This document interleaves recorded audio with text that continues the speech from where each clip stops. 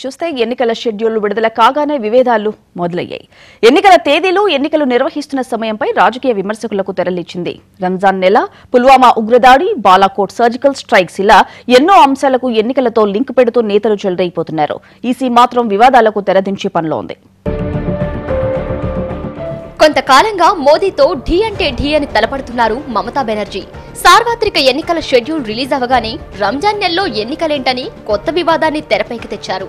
మేలో ముస్లింలు ఉపవాసం ఉంటారని, అప్పుడు ఓటేయాలంటే ఇబ్బందులుంటాయని వాదించారు.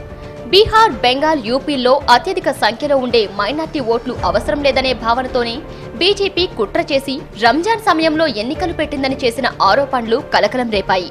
కోల్కతా మేయర్ మొదటిగా ఆరోపణలు చేస్తే వాటిని బెంగాల్ మంత్రి కూడా సమర్థించారు. దీంతో విషయం పొలిటికల్ టర్న్ తీసుకుంది.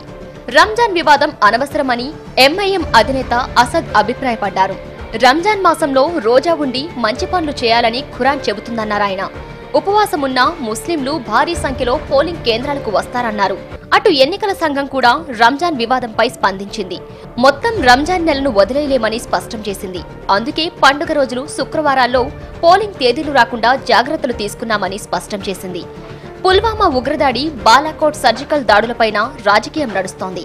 ఎన్నికల్లో లబ్ధి కోసమే బాలాకోట్ సర్జికల్ దాడులు చేశారని కాశ్మీర్ మాజీ సీఎం ఫరూక్ అబ్దుల్లా సంచలన వ్యాఖ్యలు చేశారు.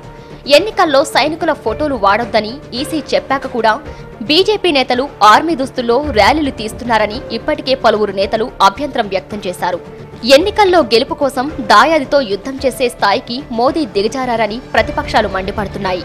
సైనికుల త్యాగాల్ని, వారి రక్తాన్ని కూడా రాజకీయం చేస్తున్నారని బీజేపీ నేతలపై విమర్శల వర్షం కురుస్తోంది.